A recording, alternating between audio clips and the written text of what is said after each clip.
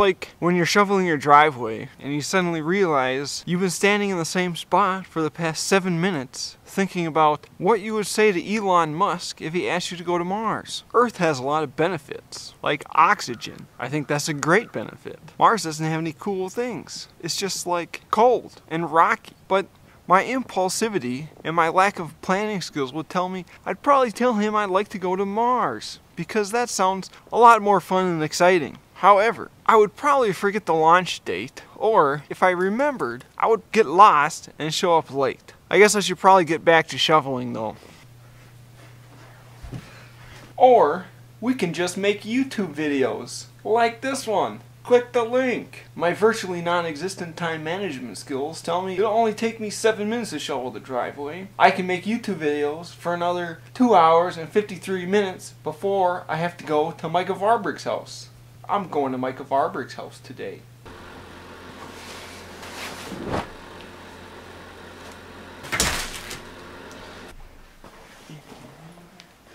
ADHD is caused by genes. I thought I had some, but I must have lost them. You don't have to have all the genes that cause ADHD to have ADHD. All you need is a little group of genes, and then the combined effects cause ADHD.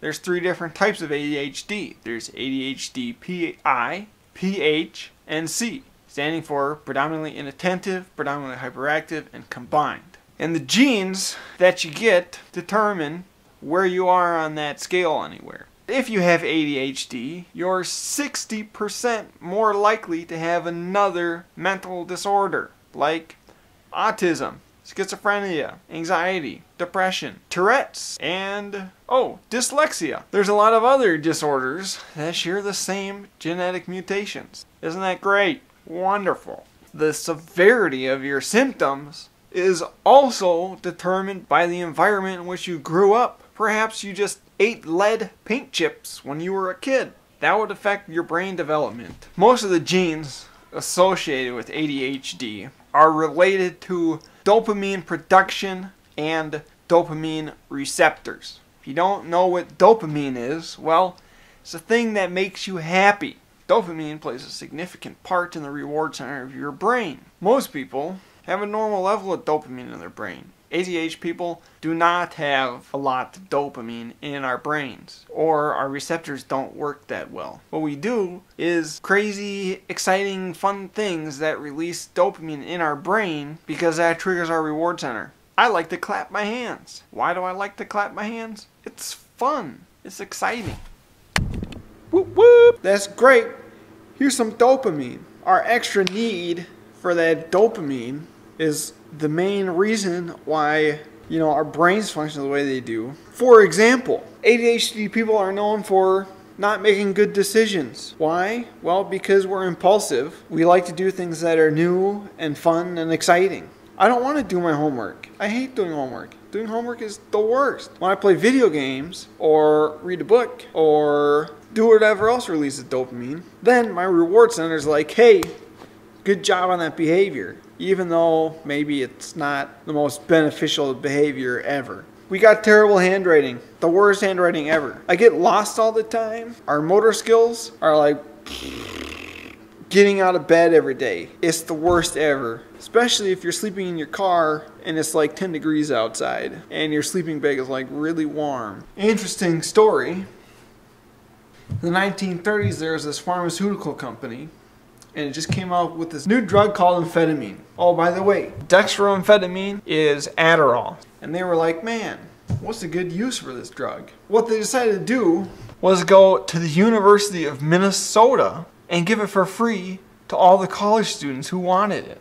A lot of these college students reported that they had increased focus, increased alertness. It kept them from getting tired in class, which was great, until a bunch of them overdosed. And then they decided maybe we shouldn't give this for free to all the college students. Another stimulant used is called methylphenidate, commonly known as Ritalin. Methylphenidate is another stimulant, however it has a less tendency for addiction, and it's used also for treating crack addiction, just like how methadone is used to treat opioid addictions. Interesting stuff. Dopamine! I like Red Bull.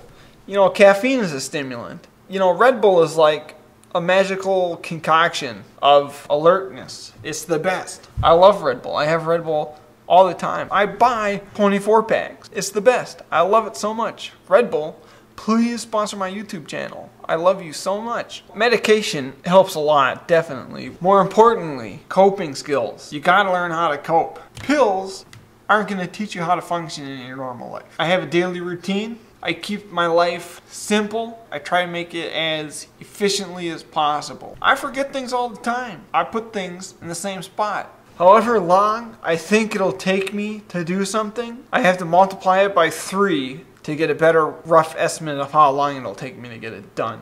Alright, seriously you guys though, get some skills. You know, my best friend Napoleon Dynamite, he says it like this. He says, girls only want guys with skills. Nunchuck skills, bow staff skills, computer hacking skills. You gotta figure out how to plan stuff, how not to lose things. Once you guys get those skills, then it's easy. Then you can take full potential of the benefits. What are the benefits of ADHD? Let me tell you. Hyperfocus. Do you know what hyperfocus is? Hyperfocus is something that people with ADHD do. When we like something and it gives us that nice dopamine response that we like in our brain, we can do that thing for forever. Literally like for forever, okay? When I get like a good book, I will read it for literally 14 hours straight. I will not eat. I will not become tired. You can talk to me and I will not hear you. I'll be just like tunnel vision. You know, you start hyper-focusing, dude, you can get some serious stuff done. Your brain is just boom, boom, boom, boom. Creativity. I tend to be a more creative person. It's the ability to think outside the box. Problem solving. People with ADHD are great at problem solving. You got a problem, I will solve it. Okay, I have a solution. I don't understand like half of these social norms. I'm very bad at like social stuff. Why do people do what they're doing? I'm not very good at that. Am I creative? I think so. Look at this. I have a girl on my dresser. Look at that face. You guys are all jealous. You're like, man, why can't my room look like Micah's room? Look at this. Check out those. Octopus tentacles. Also, did you notice how everything in my room is green? Boom, because green is the best color ever. When I come in my room, I'm like, wow, this is so cool. And that's how I want my room to be. You gotta get that dopamine release. Interesting fact, a person with ADHD is 60% more likely to start their own business than someone who isn't. Why? Well, because we're impulsive and